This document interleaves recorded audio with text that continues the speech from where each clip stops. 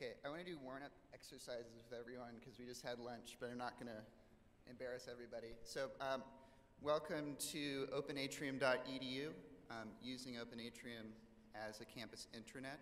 I'm Kevin Miller from Cal State Monterey Bay, the little second youngest Monterey CSU campus, so Cal State System campus. And I just threw this slide in because I just learned this about an hour ago, but we just did a lot of research. So if you're interested on how you name your portal, we found that out of 2,000 so portals we found on campuses, because EDUCAUSE lets you search their entire DNS, most people call it my something. All right, so a brief history of CSUMB, what we did in the past, and how we got to the point of using Open Atrium. Actually, before I begin, let's just get a feel of the room. How many of you know what Open Atrium is? Okay. How many of you have used Open Atrium? Okay. How many of you have installed Open Atrium? Okay. How many of you like how you can add the how many of you like the dashboard editing experience in Open Atrium? Okay. Cal State Monterey Bay, this is just a brief overview. So we're a young campus. We have a central IT. So our web team is myself as web developer, Greg Poole, who's in the front here, who's our lead, and we have another employee, Isaac, who works from Portland and who does a lot of administrative stuff. So we're a really small team. And we really started with a portal on our campus using a product called uPortal, which I know a lot of campuses use. We could never really get it successfully off the ground. uPortal is a Java environment, I think. Yeah, so it requires that expertise, and we didn't have it on our campus. And it was just kind of ugly, and it didn't really work. We deployed it internally for our IT department, but we never rolled it out to the rest of the campus. However, we were faced with a few things, a few big changes on our campus. First of all, we were switching from first class, which I still have weird memories of, to Google Apps for education for all of our email and things like that. At the same time, we were also switching student information systems from Banner to PeopleSoft. And so we had to have a place for people to start to get their email on the web, to use CAS to authenticate so they can authenticate once into some place, and then go off to email, to student information system, et cetera. And so it was clear that we needed a portal, and at the time we had kind of a skunkworks project going on, making a portal at the time in Drupal 5 using, I can't remember the name of the predecessor to Homebox. I think it was like Start Page or something like that, and a bunch of iframes. So it was iframes into little applications that were accessing information. And so we deployed that on our campus. We ran it for about 2 years. It was pretty successful, but it didn't have a lot of flexibility, and we only spent like a month on it. So we did a lot of user testing.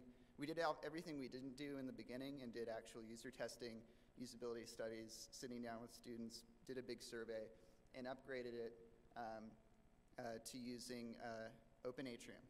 And the reason we chose that as our team, and I think other campuses should think about as well, when faced with using Drupal natively or Open Atrium as a intranet, is that Open Atrium gave us a whole lot of things out of the box, so we didn't have to reinvent the wheel.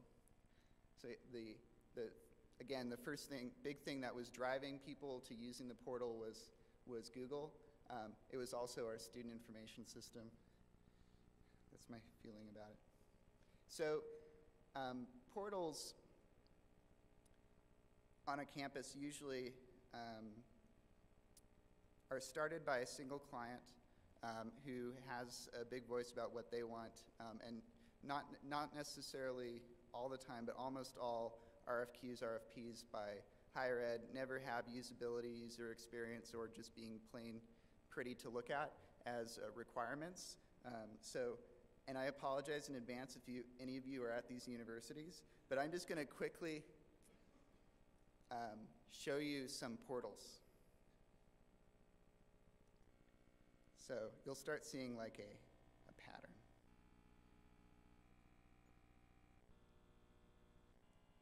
I could go really, really fast, but I won't. So the portal, it's basically a lot of boxes with stuff in it. It's not very dynamic. Somebody's is down, apparently. You know, like, oh, look, CNN. I like this one. Browser alert, you're using Chrome. And I don't even, it's like Chrome 1. So portals, oftentimes it's one person who's like the dean of students or the registrar or whatever, and they're like, I want a place that's basically just my little stuff, and that's all I want. So what ends up happening is portals just become a collection of portlets, which is a lot of portal systems call them portlets, which is basically either iframes into other enterprise systems. They don't like really integrate very well with the interface, and a lot of times the portals are like you saw with like some of the CNN example, et cetera, like jar with the rest of the page layout, and ultimately it just makes it really not very beautiful to look at. You also are faced with a lot of integration with the student information system. So dealing with that with other so you have like your proprietary, I don't know if anyone likes their student information system, but you have your proprietary SIS usually with its own little way of working with other systems, and then you have this proprietary portal, and unless it's like something like PeopleSoft portal, which is the SIS and the portal at the same time, but then you're stuck in PeopleSoft land, getting it to integrate with a portal is very difficult. And so we found I'll go over the tricks we use, by using a few tricks to expose our student information system in a RESTful sort of web standard way, we were then able to be like, Drupal is totally good. We can use feeds. We can use, you know, standard REST environment to get all that data.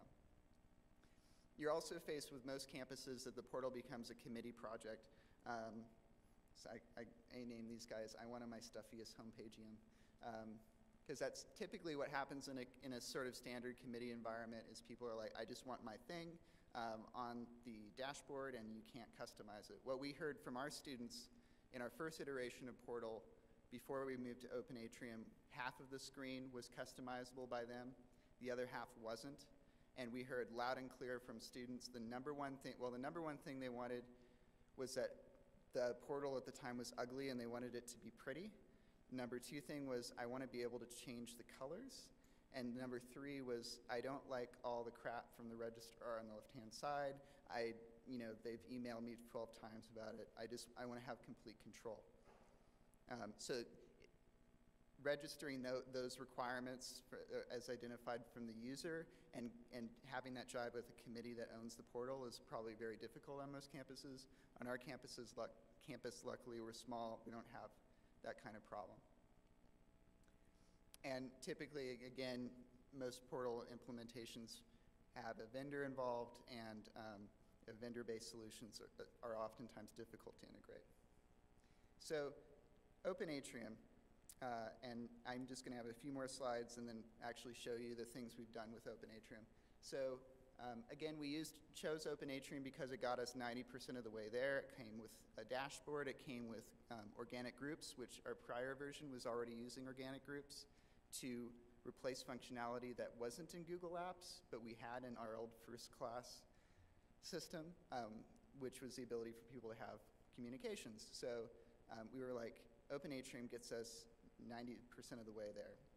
We quickly found out, however, that there's a whole lot of things in Open Atrium, because it just kind of comes with everything, we had to either turn off or tweak in order for it to actually work as a normal campus would expect it to work. And also, so we had a lot of challenges, things like on everybody's campus, you authenticate with an ID. That ID is not your real name. That ID is, you don't walk up to people, and this is not my ID, because I'm not that dumb to share that, but you don't walk up to people and say, hey, my name is Mill3828, and so Open Atrium shouldn't Normally with most things like CAS or LDAP authentication, in Drupal it just sets the username as the authentication name. So we used the real name module, which allows you to do a theme override of usernames. So it can be any other field. So we have a field in their content profile for first name, field for last name. Those are set by our LDAP server when a user logs in. But the problem is if you have a module like, I'm sorry, this Denver altitude's like destroyed my usually supple, soft jazz voice. So I'll be drinking water every once in a while. How do people live at this altitude? So modules they'll be named anonymous, but it's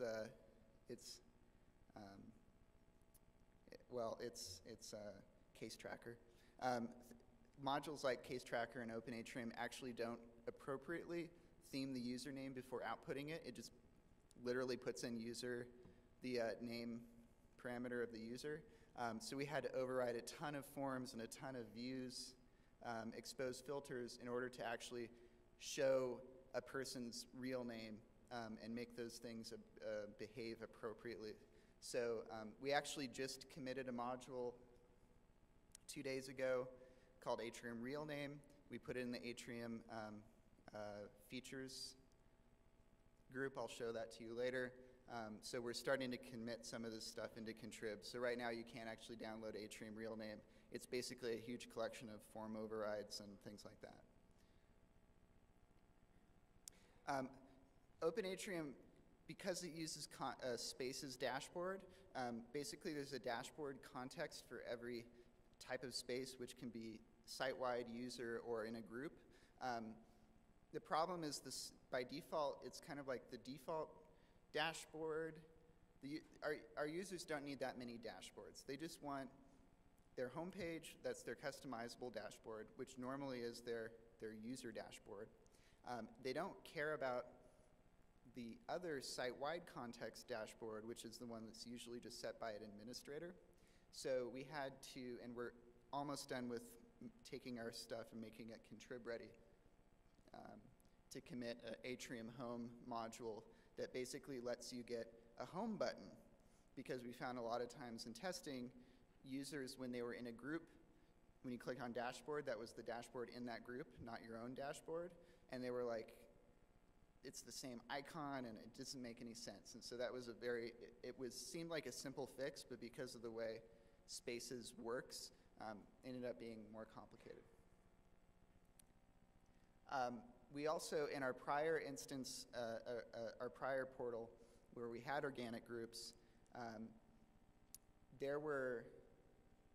because there was no interest on the part of anybody to kind of vet groups, because we didn't want to be in the position of saying, you're not a group, you don't, your legalized marijuana group doesn't get to have a right to exist. What happened was we just let people make as many groups as they wanted, and those groups could be public or private or controlled. And it caused a big problem because we ended up with like 2,700 groups within the first year. That 2,700 public groups, and then 4,000 or 5,000 private groups that people were creating to do things like manage a shared class project or something, which is fine. But we had too many public groups, so it caused a problem where people were like, which legalized marijuana group should I join, or what have you. So we needed to introduce a way in Atrium to restrict users to only being able to create private groups, and then we just had a simple Google Doc form that they could fill out to say, hey, could you make my group available? And all we do is make sure you're not duplicating existing group functionality. So, and I'll get back to this slide later, but there's some more stuff to share with you about later to learn more about Open Atrium. So now I'm going to jump into the demo and hope that the Wi-Fi works. So first I'm going to show you our portal. So, oh my God, I have a hold. So the first one, another great functionality that we added to Open Atrium, I'm going to go full screen here, is we use the private message module. So every time I kind of go over a feature, I'll go over how with the recipe, basically, of how we did this. So in Open Atrium, this guy right here is called the palette. So any block that you set in the palette region will be displayed as a modal dialog.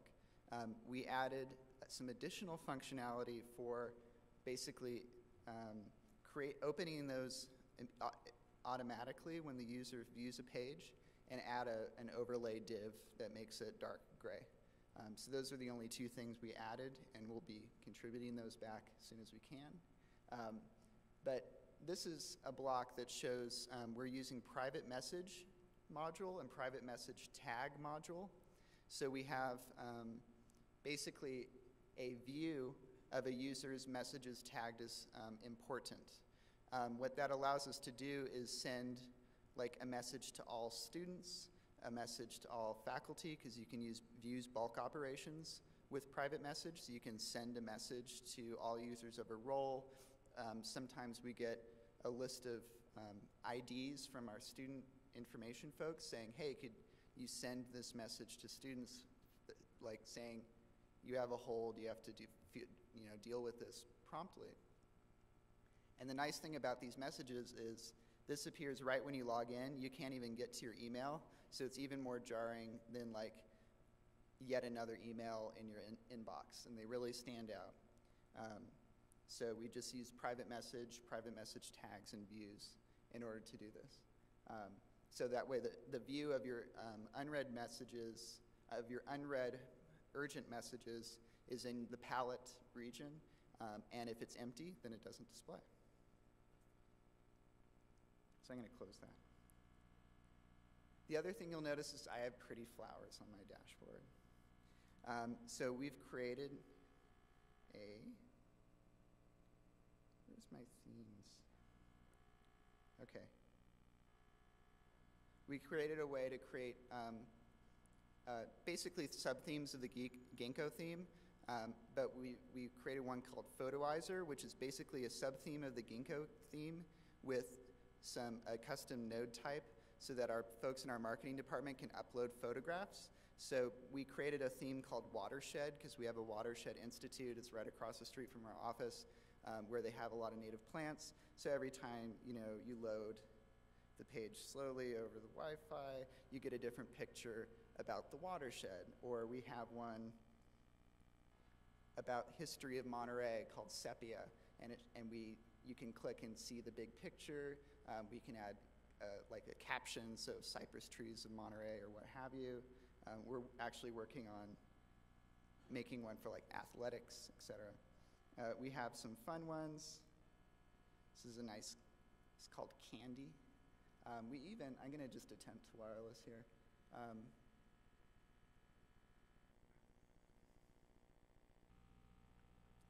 Created this one, this is fun. So this was our #1 most requested feature, was I want to be able to customize my dashboard. And so this is like, you can click on the clouds and they disappear. And the sun comes up. If you click on 6 of them, you can play Pong. So that was the most commented on feature too in our dashboard. I'm going to go back to Watershed because it's pretty. So those are basic sub-themes of Ginkgo. Almost all of them are just CSS. It's just create a new folder, put in some nice CSS. You can give your users a ton of options. Another feature that we added is what we call links. So there's in a lot of campuses, you have a ton of enterprise resources that may or may not integrate with anything, and you need to provide simple links to get to those. The problem is that users want to be able to control those, because different types of people have different needs.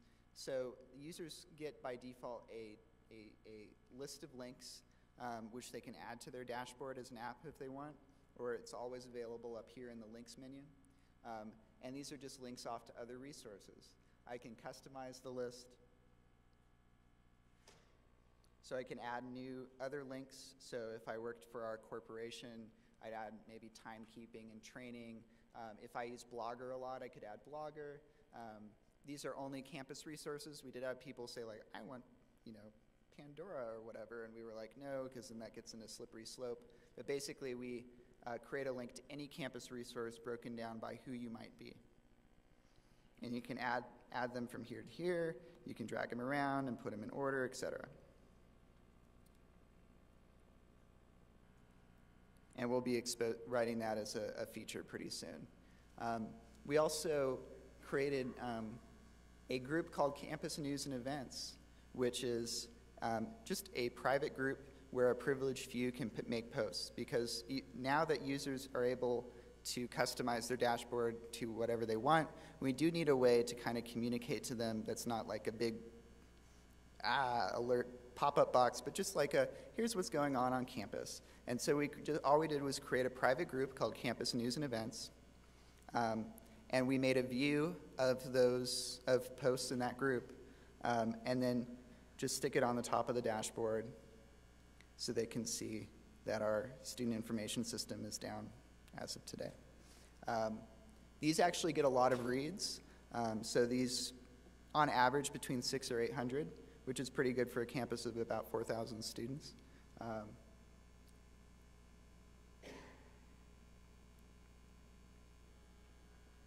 And you can see here, this is the home module in action. I don't have a dashboard tab. I only have a dashboard tab if I'm in a group that I'm a member of. So right now in Open Atrium, if you install it, you can just go to my...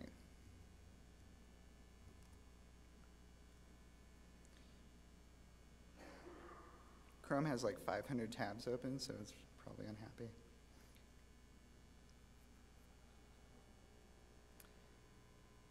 When you install Open Atrium by default, it uses the Context UI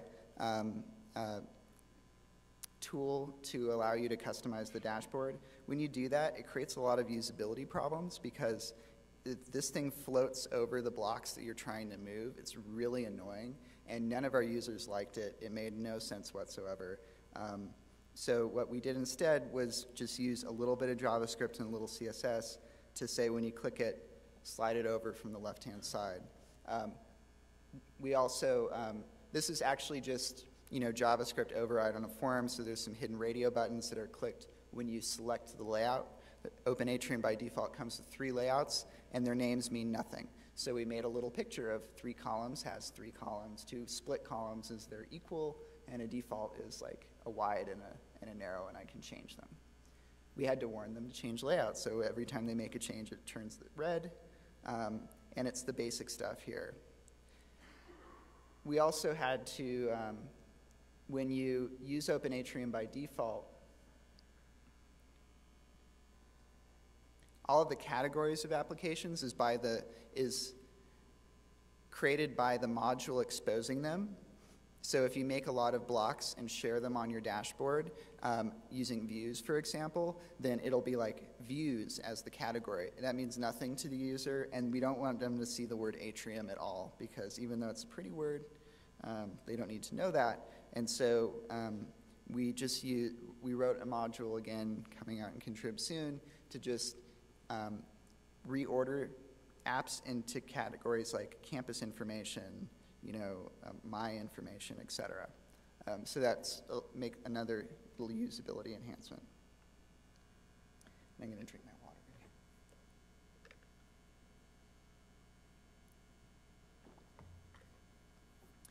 Because we touch a lot of enterprise resources that may or may not be available at any given moment, or may be down, we don't want to just use standard Drupal blocks to expose that information, because it might slow down the page load time. So we used a module called Ajax blocks, which lets you basically do this. You'll see when I load my dashboard, all the blocks load by Ajax. The nice thing, it's using appropriate ARIA roles here, so it is nicely accessible and injecting in the DOM correctly. So for example, our campus dining app, which is basically just a different view of a Google Calendar, can load on its own time because the Google Calendar API might be really slow. We also introduced, and I'll show you how to do this towards the end, in Atrium, in spaces in general, it's relatively easy to create new custom spaces. So for example, every major role on campus, like faculty, staff, students, all have a space that's just for them. And that's where we do things like put applications that we want them to be able to access, but they may or may not remove off their dashboard because they're like, I don't care about, you know, my list of classes, but they know they can always get to it in their students tab. So in faculty and staff, I can see my employee ID, which I can share with the world because it doesn't really do anything. I can see my major.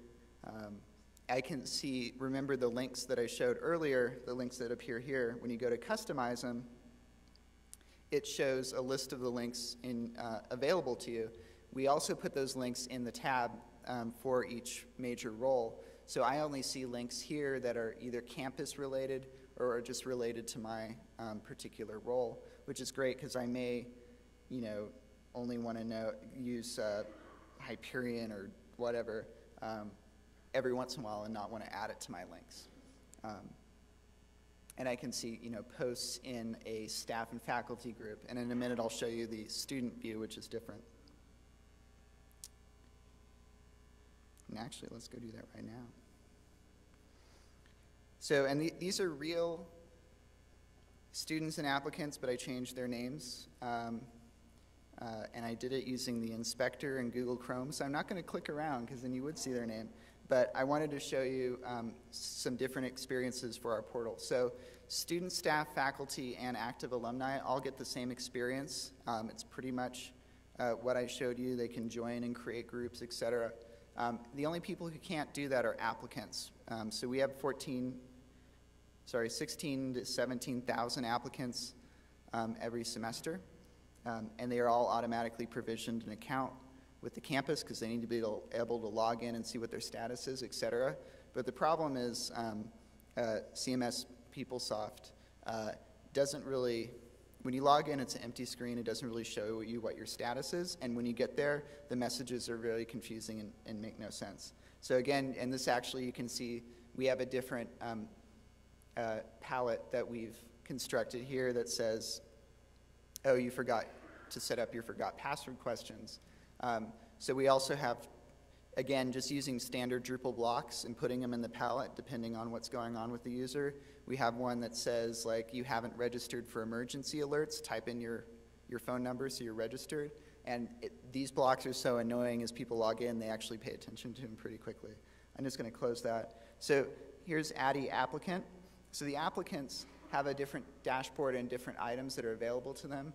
And you can see here's their checklist, which most applicants, they just want to log in to see, you know, did you get everything?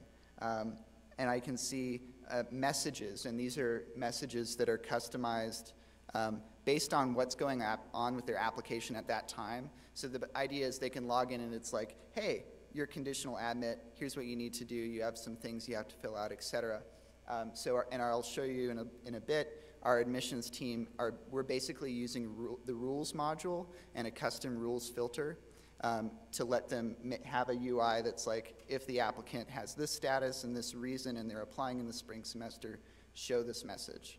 Or if they have this checklist item that they haven't completed and it's due in six weeks and it's a Sunday and we're wearing red boxer shorts, show them this other checklist item. So it's nice and very flexible. As a student, here's Sarah's student. This is a real student's dashboard. So she's added, for example, we're using Drupal's, it comes with Open Atrium, the feeds module to suck over some RSS feeds from our campus website. So that was very easy to make a view of all feeds items that a user's flagged.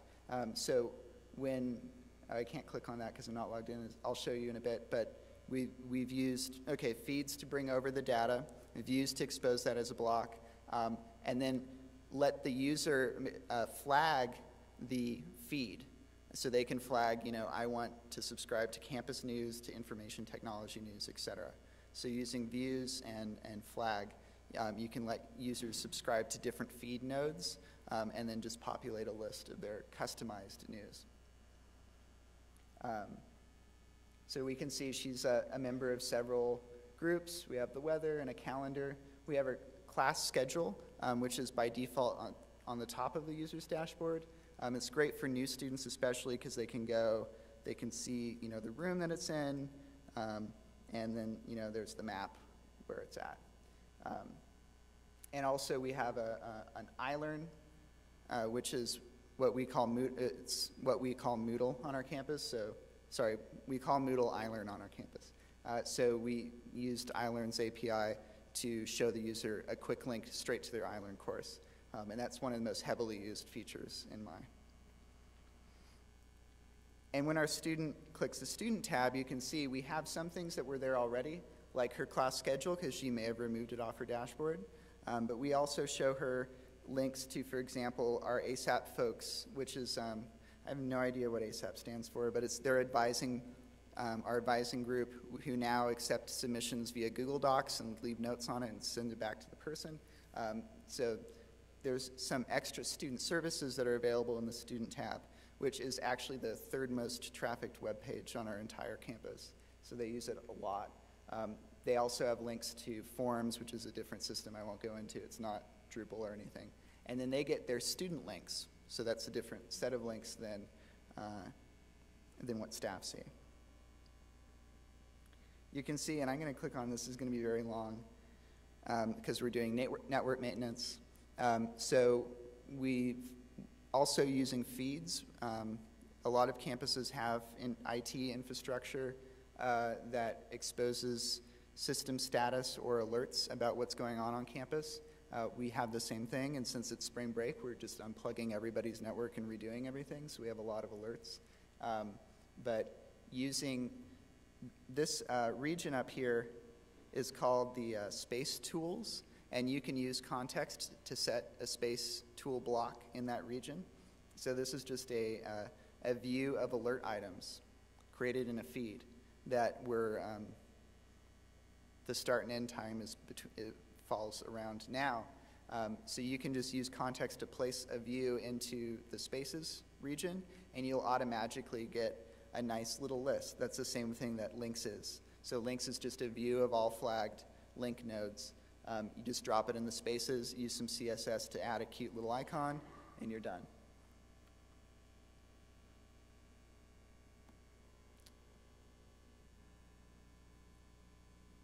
So for groups, we did have to construct our own group space, very similar to how you construct students, staff, and faculty space, because the default organic groups view is nice, but it doesn't work when you have a ton of groups. So it's relatively straightforward to make different kinds of views for the list of a user's groups, and then just create a different custom space. So this space is /groups as opposed to /OG, which is the organic groups view. So we can do things like place a block, letting users know how to create a group, allow people to view groups by categories, and even show like recent posts in our news and events. Another feature that a lot of people use to discover groups is we're using this cool module called radioactivity. Radioactivity lets you weight content by a wide variety of requirements. So you can say, content that's basically what we call this around campus is what's hot, what's going on campus right now. So this is posts on any public group that has the most reads or the most comments, etc. So radioactivity lets you add basically energy to a node. So if a person views it, it gets a little bit of energy. If they comment on it, it gets more energy. And then you set a half-life so that it gets energy, but then after a day it gets cut in half. So you don't have like the most commented node from 12 years ago on the top. So a lot of users use this to look at what's going on in different groups.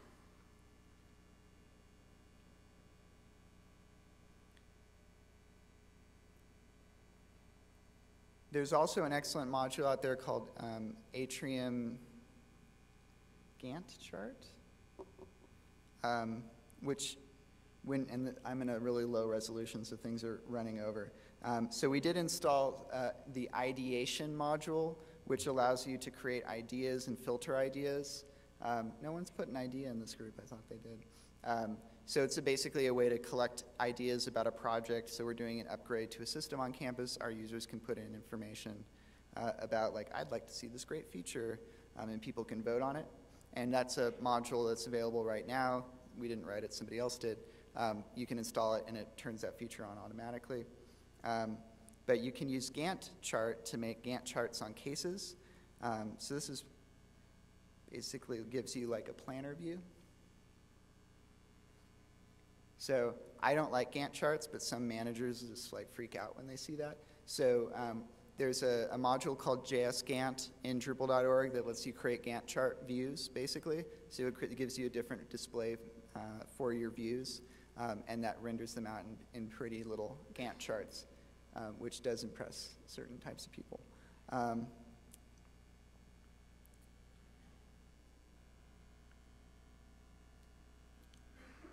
Oh, and you may have noticed, are you online, Greg? So how many of you have heard of OLARC? Okay, I'm going to do a quick plug for a company that we love, and not just because it gave us a t-shirt. So OLARC is basically, when we rolled out MyCSUMB at the end of last summer, we knew we'd have a lot of support questions. We'd trained not trained, but we had prepared them for the move, but we knew that there'd be a lot of issues and questions. So what we did was we purchased a plan with OLARC, that's O-L-A-R-K, and it basically, there's a module written by the Lullabot folks that lets you set an OLARC code on a page based on context or rules. So for example, I can go in and at any time say, oh, I can read the FAQ, or I can say, help, I need help.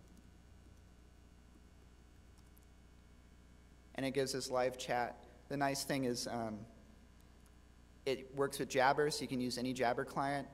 We can also do things like set custom values for the user in the Jabber client. So for example, if I view a user who's chatting with me with a support question, I can see their name, their campus ID if I need to look something up about them. I can see their role, so I can see if they're student, staff, faculty. And the OLARC API allows you to add very easily any additional attributes you need from the backend system.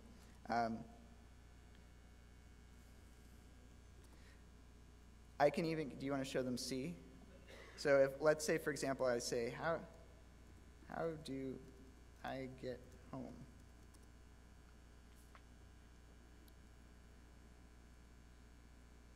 This is one of those demo things that doesn't work half the time. Are you in there? So with OLARC, you can initiate commands. So you can say push a user to a different URL, or what we're trying to attempt here, which you can say bang C, and it lets you see what the person sees in their browser, and circle items on the screen. So there's Greg's putting circle on the page, which is, we usually ask people's permission before we do this because it freaks them out, but it's really nice because a lot of times students are like, how do I find my student ID? And we're like, oh, click on student, and here it is. And they're like, oh, great, I can't believe I missed it. So we really love OLARC and highly suggest it. We're actually going to start rolling this out to our student support people in general, so students can go on and say, where's my financial aid? Why can't I get into this class, et cetera.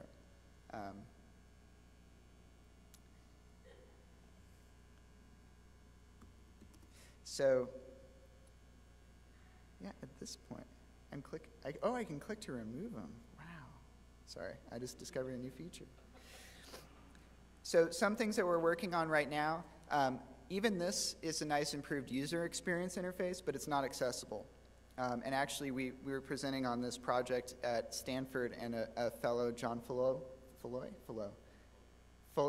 I got it wrong both times. He was really big on accessibility. He was standing back there watching me, and he's like, he put his hand up. I'm like, John, you're going to ask about accessibility, and no, this is not accessible at all. You cannot move boxes using the keyboard, and it sucks. And he just kind of nodded. He's like, is that accessible? No. So we actually have a patch in Spaces, in the Spaces issue queue as of Monday, to fix this. And the way that we're proposing to fix it is that in the context UI, you can get an alternate version, which is essentially exactly like the administrative block interface that you all know and love, but is nice and accessible because it has off-screen but readable weight values and everything's labeled properly. It's even more useful for people with cognitive disabilities who might be able to see but have problems placing boxes in exactly the right place. So we're hoping this will get put into Spaces dashboard. If not, we'll put out another module to enable this. And at this point, I think we're pretty much... Oh, so yes, code. And on our website, the website for this talk, which is, again, csumb.edu/Drupal, you'll see on the bottom of the page a link to resources for this talk. We have a link to a GitHub gist with this code. But this is also available on the Atrium community site. So for example, we wanted to let users do this, like go off their profile and click Change Theme, which this isn't available by default. And also, we were using the CAS module, which uses a different logout URL.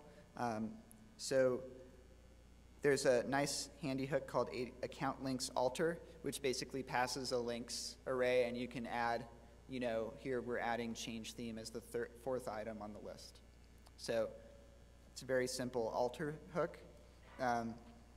We do have some blocks on our dashboard that we don't want available to users. So for example, as an administrator, I can, you know, run a test applicant checklist. So if an applicant asks me a question about their checklist, I can put in their ID and see what they see. We don't want that available, of course, and we also have things that do other administrative services. So you can use a hook dashboard block access alter, which is a spaces hook that allows you to go through the list of blocks that are available for that space and unset them based on whatever you want, user permissions, etc. We actually wrote our own custom UI form to let us say this block is available to these 3 roles.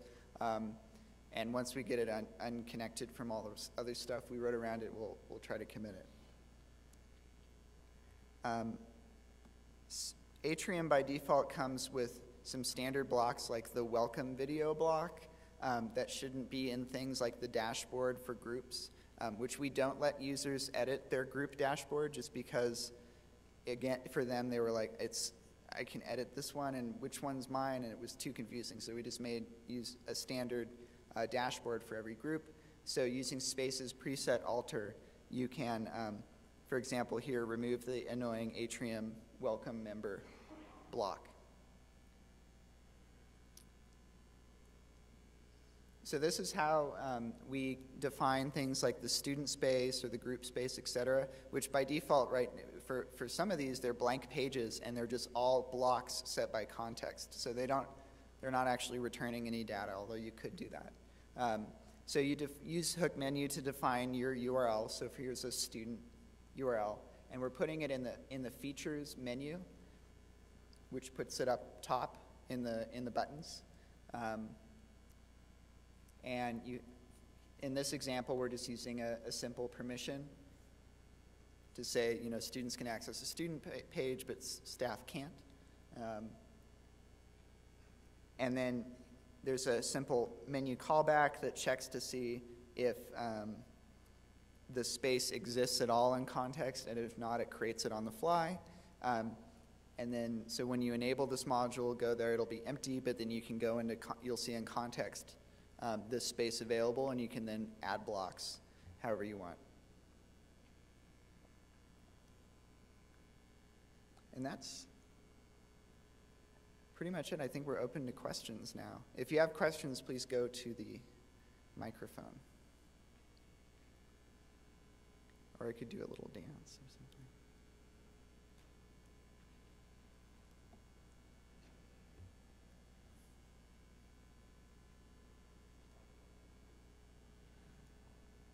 Hi, I have a question for you. Can you hear me? I barely, but yeah. Hi. I have a question about search, especially when you have the real name and the username. Can students search each other by name, or how does it work? We're actually using Apache Solr for search. We use it for all of our products. So there's a module called Atrium Apache Solr that changes this form basically to submit to Apache Solr as opposed to the default search module. We also, are you circling my screen again? So we also wrote a view, and there is a little bug here with the pager that I still haven't looked at. So by default, Apache Solr Atrium gives you, standard search results, filter by group, and you can see, some of Greg's posts came up towards the top. But we also made just a view block that took this argument up here and did a search and displayed it as a list of users, which is great because we can filter out users like applicants, which people shouldn't see. So. Where's the code for this? Because I'd like to replace that screenshot you did of Penn State, which I'm from Penn State. And I keep sending messages now back to them. They're like, this is as cool as you say. Maybe we should look at that. Yeah, so, this project it was like 2.5 to 3 months. So we were going really fast, and we weren't thinking about contributing any of it at the time. It was just about getting it done before the end of the summer. So I'm in the process right now of taking those pieces out of some of those monster override modules and breaking them into different specific features. So that's, right now we have the Atrium real name module, which is out. And I'm putting them all on the Atrium website, which is community.openatrium.org. I can't remember.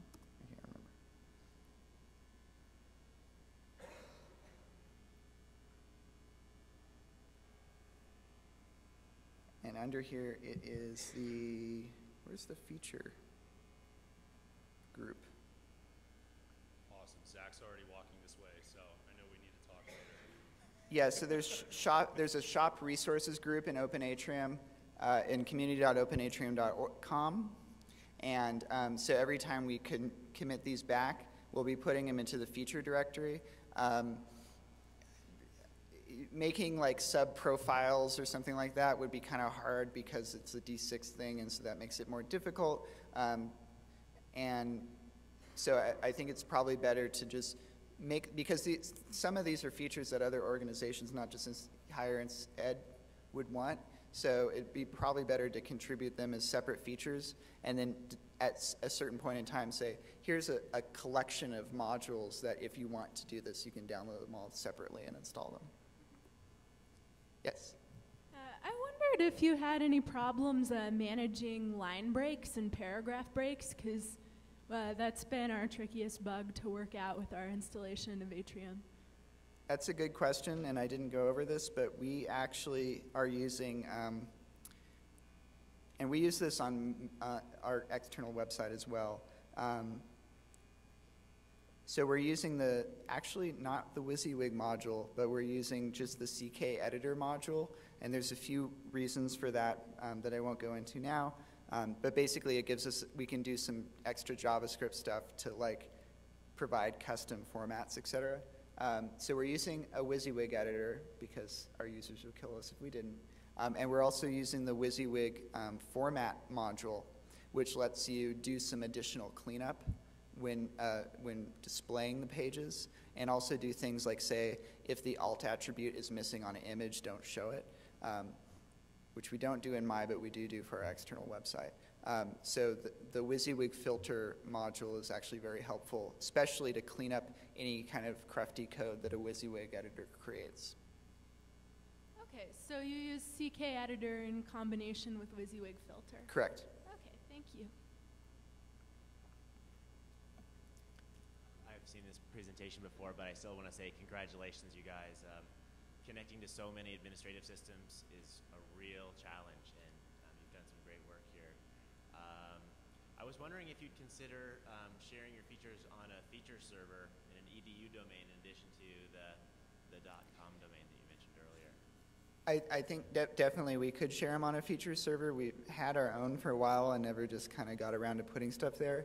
I think it's still good to have it on D.O because there's still that infrastructure there, the security stuff, issues, etc. So yeah, I'd be totally open to have some of these on a feature server. Some of these modules, actually the Atrium real name module, which is the only one that's publicly available now, is actually not a feature. It's more of a collection of form alter hooks. So I don't know how people would feel about that, but yeah, if there was some other central repo, we could definitely work on doing that. The other thing I was going to ask you about is your ARIA roles. I'm thinking that you're probably using ARIA landmark roles the most. Correct. And do you guys have a way to have the form landmark to incorporate that into Drupal forms? Because we're also interested in landmark roles, but we haven't done that yet.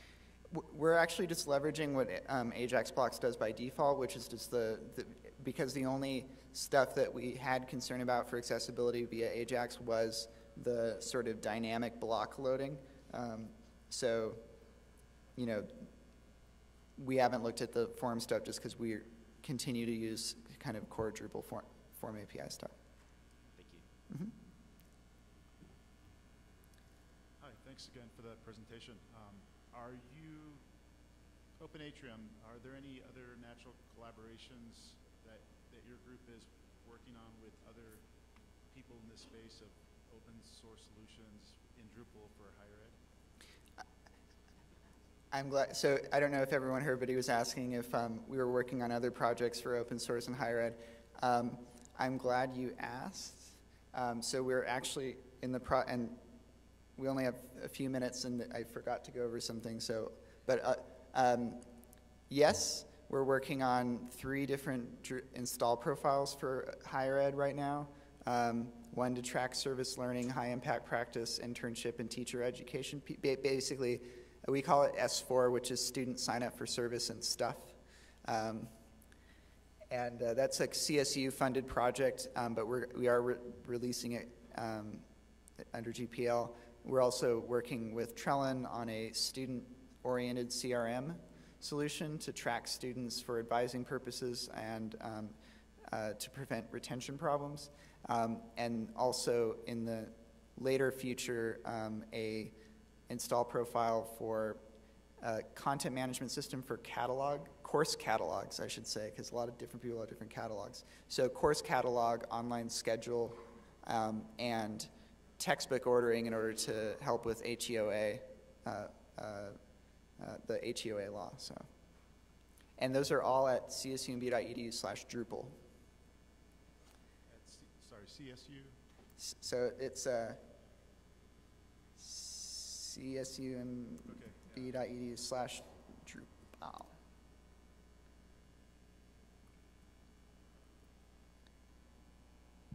Oh, I'm logged into the CMS. Sorry. I love that we have Dolores Huerta on our login page. Okay. Hey, Yes. I just had a very quick question. So I'm curious to know what other systems were you looking at before you decided to go with Open Atrium? And for any other universities that are thinking about using Open Atrium, what would you recommend not to do? So that's a good question. So we did have experience, like I said, with uPortal, and we couldn't. It just didn't go there. And I mean, we did have experience with PeopleSoft, so we kind of knew what we would get if we had chosen to use the PeopleSoft portal, which we didn't like. So there was nothing. We switched to Google Apps, but there was nothing that fit that gap. but we never kind of sat down and did a very thorough investigation of other ones, mainly, not mainly, but partially because we work for the state of California and we have no more money. So don't send us requests for RFPs because we don't have them. But for anybody thinking about using Open Atrium in the future, I think the big challenge is getting some of the UX stuff right. And also, in a lot of other campuses that we've talked to, there are several campuses, sister campuses in the CSU that are wanting to go this route. Their biggest challenges is not Open Atrium itself, but in getting their existing enterprise resources to actually talk in a coherent way to other applications. Right. Thank you. Mm-hmm. So there is a BOF going on at now, basically, at 2:15 in room 503, and it's specifically on moving Open Atrium to D7. So I will be there, and I hope you are too. We also have an Open Atrium users group tomorrow at 10:45 in room 210. You can see that in the BOF list. And I wasn't using PowerPoint, so I couldn't use the slide. But I'd love it if you gave feedback. So the way you can do that is if you go to DrupalCon.org, search for Open Atrium or what have you, find the session and click Provide Feedback, and yeah, let's get that started. No, so yeah, and we'll be around all week, and feel free to ask us questions. Thank you.